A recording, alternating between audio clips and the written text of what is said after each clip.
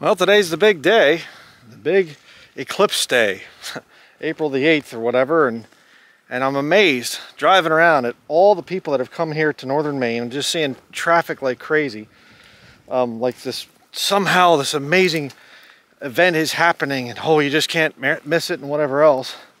And there's something a lot more important that people miss all the time. So what's that?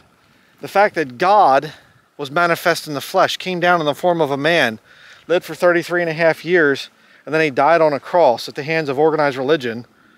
And he died for your sins, died for my sins.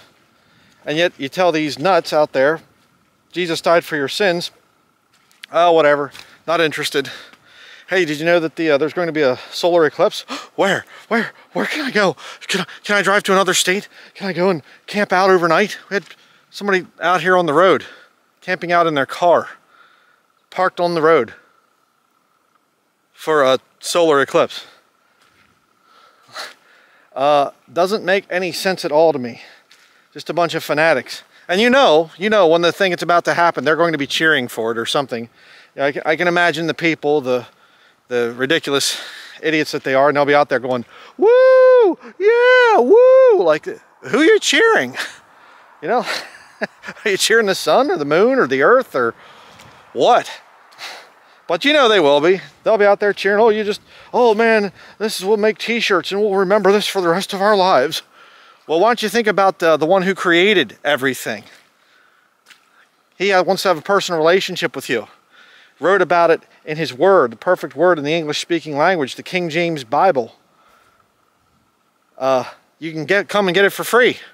You don't have to travel anywhere. You don't have to even leave the comfort of your living room. Get in contact with God. Yeah, I don't know about that. Solar eclipse. Oh, wow. Perfect example of people worshiping and serving the creature more than the creator, who is blessed forever.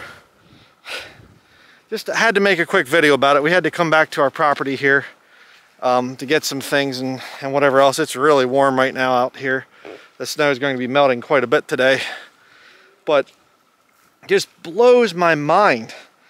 People traveling from other states here. I mean, we're seeing license plates from Florida. Driving the whole way up to Maine. The people that were parked out here was Tennessee. Why would you drive the whole way up here, go the whole way out of your life and whatever, oh, it's going to be another 27 years or whatever until the next one. Wow, yeah.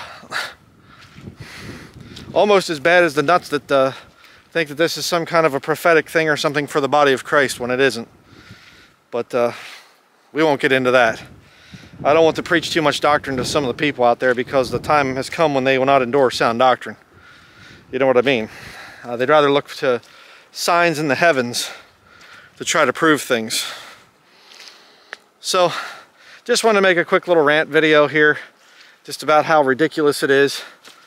You know, so, just crazy. Turn your eyes upon Jesus. Look full in his wonderful face, and the things of earth will grow strangely dim in the light of his glory and grace.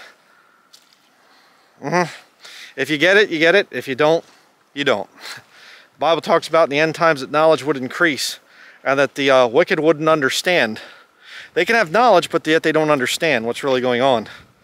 A lot of people, they have a lot of knowledge, but they don't understand. But the wise, those who have been truly born again, we understand what's going on. We can look at all this idolatry and everything else and we say, yeah, I get it. So, just amazing. That will be it. See you in the next video.